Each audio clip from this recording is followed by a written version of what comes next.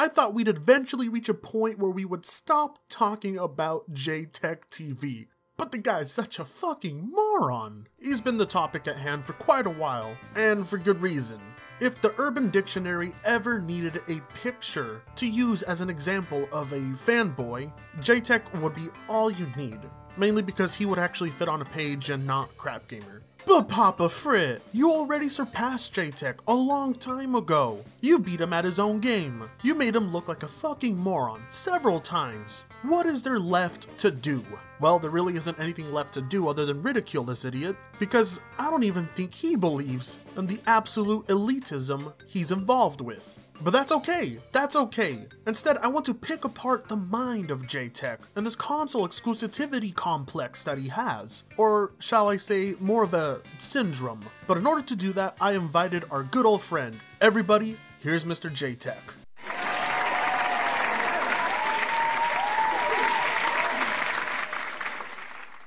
Hey Jay, how you doing? What the fuck is Undertale? That wasn't really an answer, but either way, what exactly keeps you so obsessed with the idea that a game must remain exclusive to a platform in order for you to properly enjoy it? Could you please, and I don't want to seem like a hassle. Just leave me alone. You're not a gamer. Well, this is going nowhere. Let me try again, Jay. Would you have enjoyed Crash Bandicoot just as much as you did if it was on all platforms? Because according to your Twitter, you seem to think otherwise. What is your response to this? People like yourself just confirm that you won't buy new things. Alright, this is clearly not going to work. There is no communicating with a fanboy. So let's break it down. Ask yourself, who within all of the universe and existence itself, who would care about a game remaining exclusive to a platform? Is it something that matters to anyone? So much so that they decide to form a club surrounding a specific brand because it has games others can't play. Well, I'll tell you right now, the only ones to care so are fanboys. And that's exactly, as we all know, what Jaytech is. Because in a world where consumers have a limited set of money and can only afford one platform and a set of games, exclusives do not benefit them. They don't benefit those who have a limited choice. But I'm sure some of you are asking, well, doesn't it benefit those who bought the platform so that they actually get money's worth out of it? Pretty much, no. If the games can physically run on multiple sets of hardware, but is prevented, that's not exactly a benefit to the purchaser, because all it means is that they were suckered into buying a specific box, even though that game is physically capable of running on another set of hardware just as well. It's buying hardware for the sake of buying hardware. It's spending hundreds of dollars to get the most out of gaming. And the only ones that do benefit from this are the companies. But this is common sense, we all know this. And many of us, we don't support this practice. What kind of outright idiot would support this? Who would have the mental capacity to think that this is a good thing? Oh wait, that's right, we're talking about JaytechTv. Well, there you go, there's your answer. People like JaytechTv. Now, of course, as we all know, JaytechTv is the biggest, and I mean biggest, PlayStation elitist slash fanboy, the head honcho of the PlayStation Legion. If you all remember last year, Crash Bandicoot got a remaster, and if you didn't grow up playing Crash Bandicoot, well, go back. It's actually a pretty decent platforming series. So for the series to get a overhaul and a remaster, I can genuinely see why lots of people would be excited. But then of course, the corporate bullshit comes in. Sony kept that locked exclusively for over a year, meaning that if you didn't have a PlayStation, this game was not made available to you. You see how exclusives suck? They just prove it on their own. Anyway, now imagine if a year later, it was announced that this game would be coming out on all platforms and would no longer be a PlayStation exclusive. You're probably thinking, hell yeah, now I don't have to go out of my way to get a PlayStation 4. Or gee, now I can play it on the go on the Switch. Or wow, now I can play it at 60 FPS on the PC. Imagine Well, you don't have to imagine anymore because that is now a reality. Okay, now imagine that there was a malicious person out there with a sick mindset. A mindset that if this game were to release on other platforms, it would suddenly lose its value and quality. It would no longer be a great game, it would just be an okay game. Better yet, imagine that the game no longer means anything to you. All those hours you put into the game, all the joy you received, all the memories you built playing this game are suddenly gone because the idea of others that don't own the same box you do are able to play it. This seems almost like a character, an unrealistic mindset to have.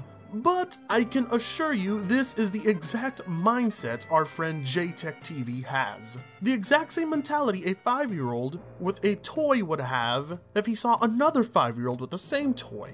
Because in the mind of this idiot, games aren't for everyone to enjoy. Specific games are only for specific owners. Anyone who isn't the owner of that box has no right to talk about the game, no right to talk about all the enjoyment they had from it, or enjoyment they wish they could have from it. Because according to JaytechTv, you should be busy playing something else instead of thinking about this one game. You can't have it, it's mine. And other companies are stealing these exclusives. I don't exactly know how a company could ever steal an exclusive legally and get away with it, but then again, remember, this guy's a retard.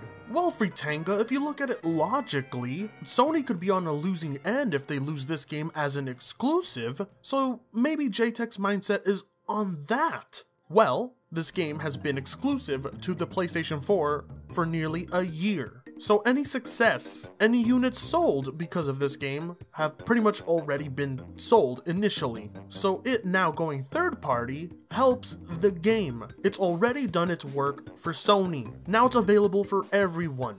The only people that would ever care about keeping track of a list of exclusives for Sony or Microsoft or Nintendo or even the PC are unhealthy-minded individuals with absolutely no life, no identity, and no purpose. What's JayTech's response to this tragedy of losing an exclusive, you may ask? Well, his response is, of course, to point out that the PC lost an exclusive. Oh, my heart. My heart bleeds. My heart bleeds to the idea that other people will be able to play this great game that was on the PC. Imagine that. Other people getting a chance to play a game that's great. Ugh, they didn't support it on its proper platform. And people call me the elitist. Furthermore, JaytechTv retaliates at the idea that other people will be able to play Crash by reminding them that they won't be able to play Spider-Man. You know, that one with the quick time events and the practically choreographed gameplay? Yeah, that one. JayTech is the worst type of gamer. Divisive, selfish, elitist. He has no interest in the enjoyment of video games, rather the enjoyment at the success of a company. Now, I'm not going to debunk a JayTech video, but I will play little bits of this one clip from an abomination of a video. And we're going to listen very closely to what JayTech has to say to those who plan on playing Crash on their preferred platform.